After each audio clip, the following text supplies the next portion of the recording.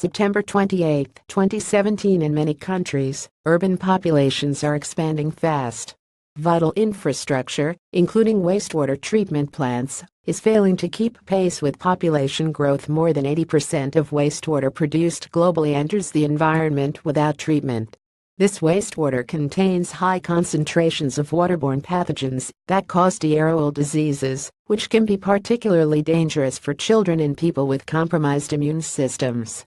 For farmers, although it is dangerous, untreated wastewater also has benefits. It provides a reliable source of water for irrigating crops, and it has a higher concentration of nutrients than other water sources. Previous case studies have shown how bad the problem is in some areas. For example, in Ghana, around 2,000 farmers grow cash crops close to the 5 biggest cities, using wastewater for irrigation. Many of those crops are consumed as street food by around 800,000 people, but studies have shown that the crops are often teeming with E. coli bacteria. So, what is the global extent of this problem? To find out, Thibault, then at the University of California at Berkeley, U.S., and colleagues used GIS-based modeling to assess how widespread wastewater irrigation was across a much broader scale than has been analyzed before. The team classified croplands according to their likelihood of using poor quality water based on their spatial proximity to urban areas, contribution of wastewater to local surface water supplies, and the amount of wastewater treatment in the region. In addition, the scientists assessed indirect, or de facto wastewater use, where wastewater enters rivers and streams and is used downstream.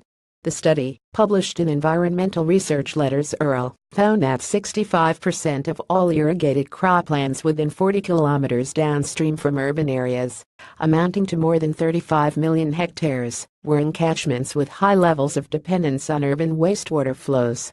These same catchments were home to 1.37 billion residents.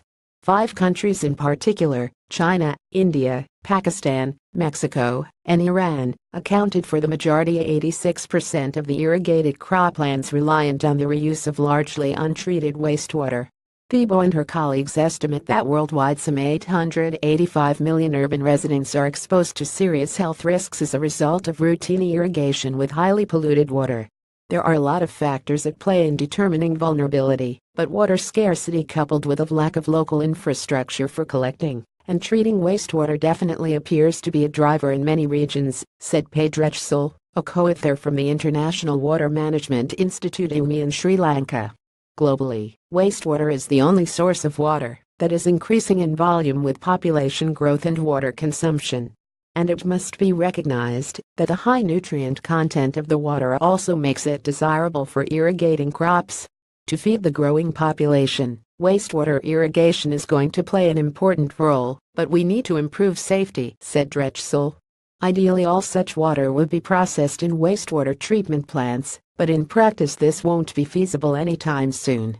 That said, there are less sophisticated interim measures to improve food safety, such as encouraging cooking of vegetables and washing salad greens with a sanitizer at home. The new study reveals how widespread the problem is, but also identifies the regions where wastewater irrigation presents the biggest risk, and highlights where interventions could have the largest impacts on food safety. Related links, related stories.